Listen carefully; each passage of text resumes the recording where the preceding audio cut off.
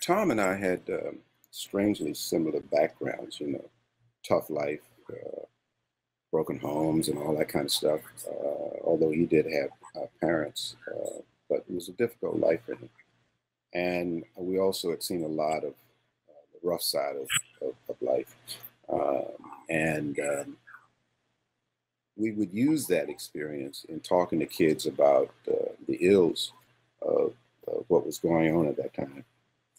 During that time in America, drugs were relegated to the black community. Every time you hear about drugs, they would use something in the black community as an example of, see, this is what's happening in drugs.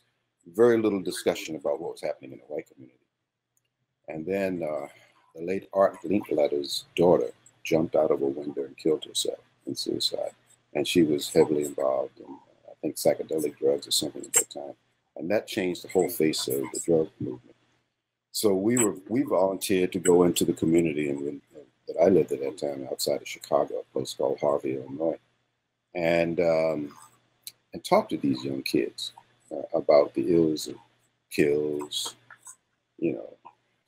all the things that they would be getting involved in that was actually growing rapidly in the communities around America after the 60s. This is now 68, 69. And that's when the big push that drugs came into our society. And it was a very successful program. It was picked up by all of the JC chapters throughout America in 16 foreign countries.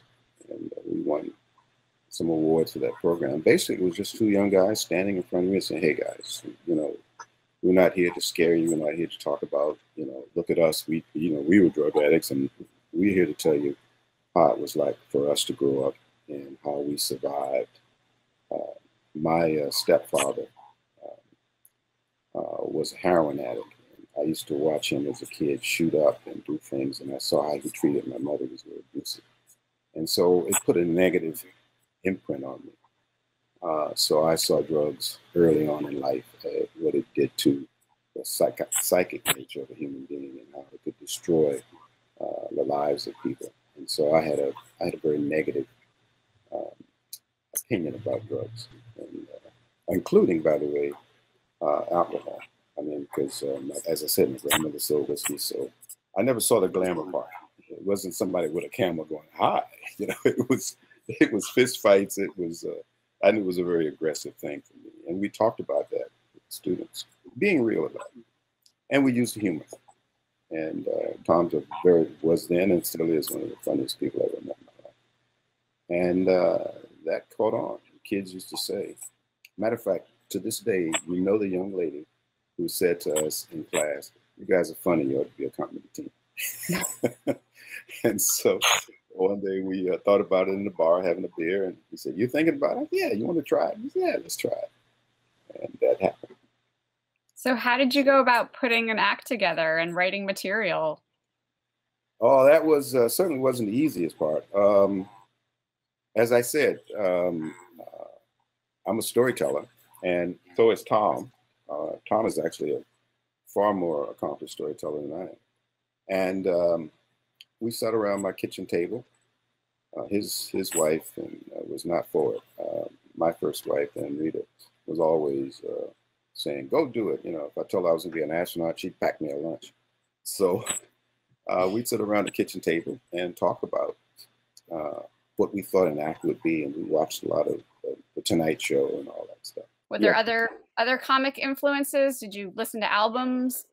Well, yeah. Oh, yes. I still have one of the better comedy collections on albums. Lord Buckley, you name it. We have all the.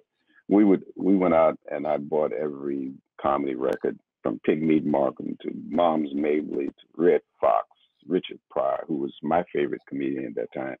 I'd seen him on the Ed Sullivan Show, and then Chicago was a wonderful place to start a career. Still is one of the better places to start a career because you get a nice section of performers at the top and those who are breaking through to the top. And so we hung out at all the places. It's a wonderful club. It's probably one of the best nightclubs in the history of American entertainment, Mr. Kelly's. And so we would go there and see everyone, Bob Newhart. I mean, you would see everybody there. And so we hung out at a lot of the coffee houses, and you know, we tried to get into Second City, but they thought young black man and you know, this white guy, you know, Italian looking guy. No, we don't have him. You're not funny enough. You don't look funny, so they wouldn't let us in. I will never forget our audition for them. So kind of heartbreaking. But we ended up hanging out at the Playboy clubs, seeing Dick Gregory and all those wonderful people. And we would always figure out a way to meet with them and talk to them. Jackie Byrne, I mean, you name it, you know. And there was a gentleman by the name of Herb Cupsonet.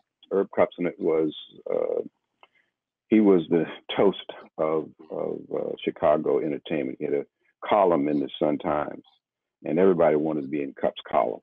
And he had a TV show.